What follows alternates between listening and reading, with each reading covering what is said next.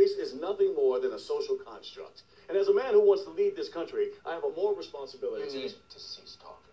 Race is a social construct. You're speaking to a man from the ghetto. You have no idea what you're talking about, you privileged little Inkwell prep school Ivy League doctor son. You ain't no Jesse Jackson. You ain't got nothing to preach. You ain't got nothing to say. You don't have a dream, and you have not been to the mountaintop, which is why I chose you. You're going to be our first black president. And you're going to get there by making everyone forget that you are black. You're going to wait. Your time will come when you are in the Oval.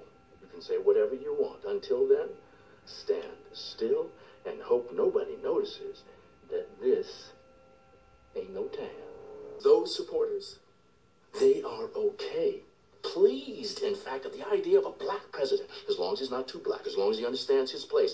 Being a black man in America isn't easy. The hunt is on. And you're the prey.